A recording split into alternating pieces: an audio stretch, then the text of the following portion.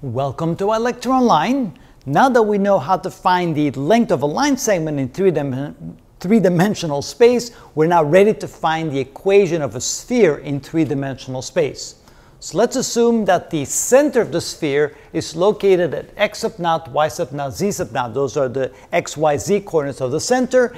And then let's define any point on the sphere as having coordinates x, y, and z, where of course x, y, and z can take on any values as long as those values place it right on the surface of the sphere. R would be the radius of the sphere.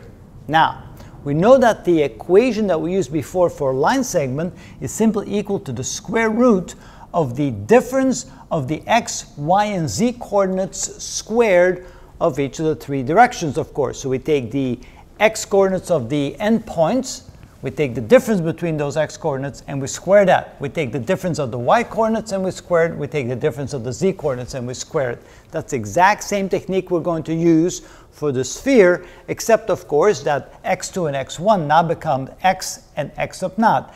X is the coordinate of the point on the sphere, and x sub naught is the coordinate of the center of the sphere. So we do that for the three directions. We square the differences, we add them together, we take the square root, and that will be equal to the length of the line segment, which of course in this case is equal to the radius of the sphere.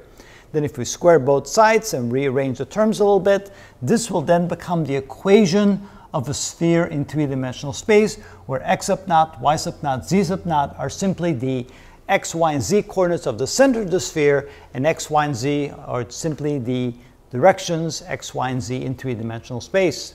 As an example, if the radius is 5 and the center is located at 7, 8, and -4, to find the equation of that, we simply plug the x, y, and z coordinates of the center into the equation, and then of course we take the radius squared on the other side of the equal sign, and that will then give us the equation of that particular sphere.